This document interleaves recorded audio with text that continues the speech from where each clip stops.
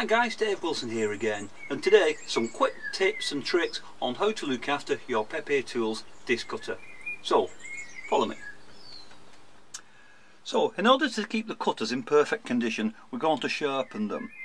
Now the first thing I need to do is to clean off any residue or Pepe lube, and you see this on the edges here. So the first thing I'm going to do is I'm going to use some alcohol and a cloth, and I'm just going to rub the ends to remove any traces of the Pepe lube. Now to sharpen the cutters we need some 240 grit emery paper or thereabouts, and you need a smooth flat surface. So I'm using the surface of my bench here, or failing that, if you've got a Pepetools designer bench block, you can use that and just cut a little piece of emery paper out to sit on the top. If your emery paper is a bit curly, just use some tape to fasten it down around the edges, so keep it nice and flat. So now that I've got my emery paper taped down, I'm just going to get a black Sharpie marker and I'm going to go all over the surface of the cutting end there, nice and uniform. And it's important that you get all the way right round the edges, and so it's all covered and nice and black and even. Now the purpose of blackening it is that we're going to sand it, but I'm just going to sand it just enough to remove that black layer, and that will show us that we're doing it nice and evenly.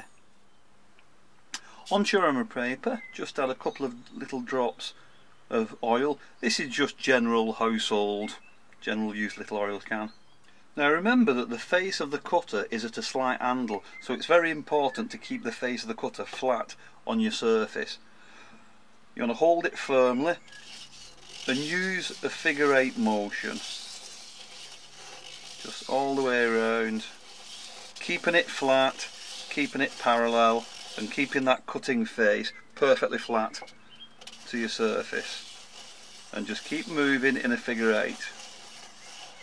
And then look at it, and you want to make sure that you've got a nice even surface and that you've removed all of that black marker. Doesn't take much, just a couple of seconds, nice and gentle.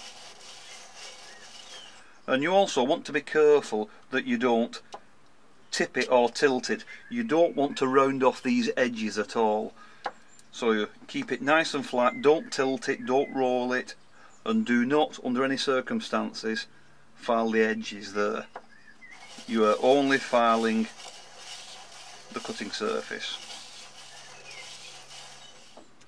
And then there we go, just a little white with the cloth, just get any bits off it. And you can see, if you can see any black marks on there from the marker, then just continue on until they're all gone. And you've got a nice kind of polished edge there, and what that's done is that has just helped to sharpen up this edge here. Simple as that. If you find any little marks on the surfaces, maybe little bits of dirt or oxide or something, you can use a metal polish if you want to just remove those with a soft rag. So here I'm using this tube of cream metal polish, and you can get this kind of stuff in your car store or auto store, and it's designed for just polishing metal, bumpers, car fenders, stuff like that. So just a little drop onto a rag of the paste, and then just polish the surface of your metal, and that will help to remove any dirt, give it a little bit of polish, and it will also help to protect it against the future corrosion. Now I live in the north of England here, which is quite wet, it rains a lot, and I'm also close to the sea, so the combination of a damp, humid weather and the salty sea air does make everything rust. So I like to protect all my tools with a kind of aerosol oil protectant. You know, this kind of stuff, it displaces water. There's lots of brands on the market, so just a little drop on all the tools, and then again just give them a rub with a cloth to just coat them, and that will help to protect them all against the rust and the moisture. And it also helps to lubricate them as well, so it helps when you're cutting through your metal. So that's all my cutters, cleaned, polished and oiled, and they're good as new for a good few months now. But don't forget to give a little bit of attention to the actual disc cutter itself. If you completely unscrew the nut at the top there, you can actually separate the two plates. And so the first thing I can do is just to clean both of these surfaces here. Don't foul them, don't abrade them, and you certainly don't want to do any damage to these cutting edges here, but just lightly clean it, remove any debris or any bits of metal that might be in there. Now, the same as with your cutters, use some alcohol to remove any bits of wax from the Pepe lube, and then once you're happy and it's nice and clean, just give it a spray with protective oil, or just use a few drops of regular household oil and just rub it in and get that oil right over the surface. And again, it helps to lubricate it, it protects it, it stops it from rusting, it helps to clean it. So make sure that the whole thing has got a nice light coating of the protective spray oil. So there we go, both sides have been cleaned and they've been sprayed with the spray oil. Before I reassemble it, I'm just going to use some of the regular household oil, and I'm going to put a drop of oil on the three studs. They're the positioning pins that keep everything aligned, so I want them nice and lubricated so that it doesn't stick, and a little drop of oil on the central screw there. And if it runs over, it doesn't matter, oil's not a bad thing. And then I'm just going to reassemble it. And when you reassemble it, just make sure that you get the big hole lined up with the big hole. So put it the correct way around so that all your holes line up. Now, just a little tip here, when you're polishing the top surface, use some of the household oil or some of the spray oil, that's fine.